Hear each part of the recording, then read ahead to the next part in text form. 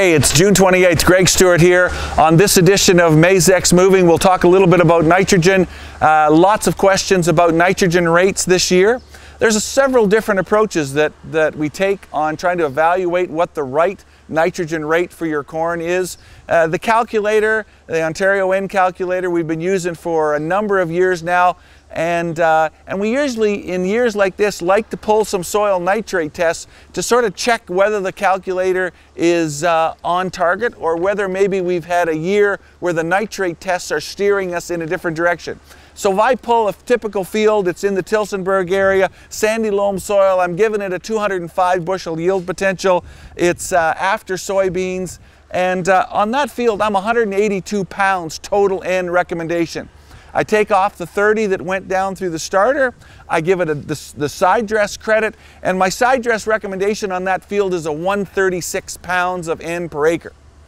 We pull soil nitrate tests this year in June, mid-June, and those soil nitrate tests were relatively low. Yeah, that might not be too surprising to you. Relatively cool, relatively backwards, and so we got soil nitrate tests that are in the 6 or 7 parts per million.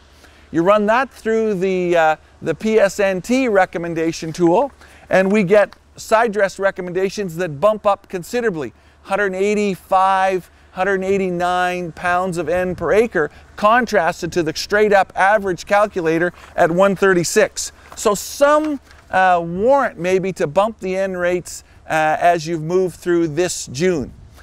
Then the other interesting thing about N recommendations is Nicholas Tremblay, Ag Canada, his colleagues out of Quebec have put together another N recommendation tool. They call it SCAN. It's being run by a company called Effigis. They've worked with me and I've thrown some of the data at them. They use expected yield, soil texture, price of corn, price of nitrogen. But the intriguing thing about this Quebec model is that they use rainfall.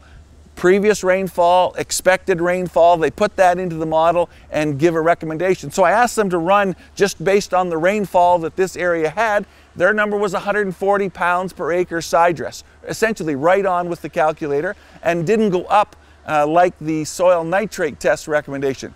Then I asked them to, well, let's bump the rainfall. Let's pretend that it actually rained 3 inches in the last week instead of an inch. And it added just about 10 pounds of extra N to the side dress. So an interesting approach to look at it. A calculator at 136, a different recommendation tool coming out of Quebec at maybe 140, 150, and then a soil nitrate test recommendation that bumps us up to that 185. I think there is some justification in pushing nitrogen rates up in this year. More particularly since it's June 28th, if your nitrogen is already down and you're out of an opportunity to side dress it with a tractor drawn side dress equipment, is there any need to go back in and top up with another 30, 40, 50 pounds of nitrogen?